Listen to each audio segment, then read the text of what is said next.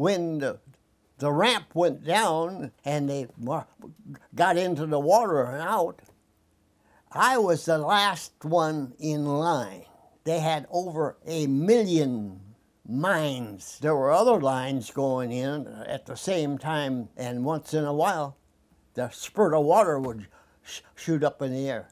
Somebody stepped on a mine. I was more afraid of stepping on a mine than I was at the gunfire coming at us. When we got up out of the water, drawing machine gun fire from two German machine guns, and I got behind this little berm, 6, 8 inches tall, and that berm saved my life there. And while they were shooting right there in front of that berm, I dragged out a cigarette, put it in my mouth.